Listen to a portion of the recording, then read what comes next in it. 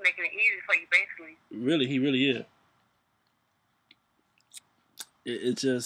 It's sad. I really hate when people, it's like that thing. I think it's another saying they have like on Instagram. I see every once in a while. They say, if I cut you off, chances are you gave me the scissors. Right. Which is pretty much the truth. It just is. Like, it is. That's real. Sometimes when you don't want to do it, you have to do it, because that's the only time people going to take you serious.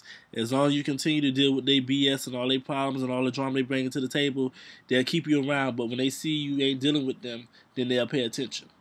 But I'm not going to do it to prove a point. I'm going to just do it for me so I can be a healthy me. You know what I'm saying?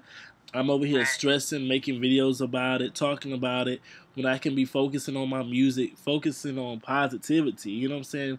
Focus on building relationships, not questioning relationships. I have enough going on in my life that I can't control. I'm not trying to add to the shipload of problems I already have, you know what I'm saying? But I just wanted to share that story with you guys. And hopefully you guys can relate. This might be in a 4-part series, so let's see how it plays out.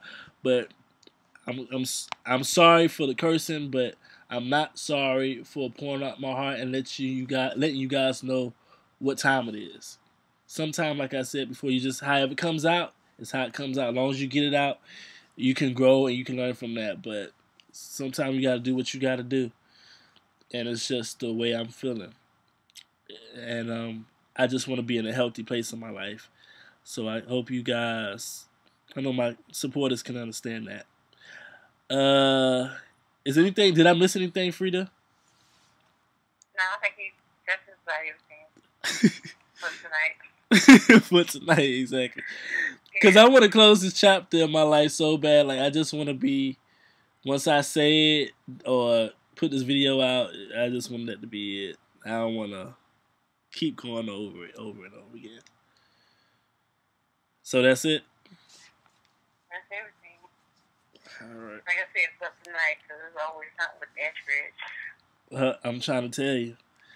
These people be making me feel like I'm crazy. Like, I don't know.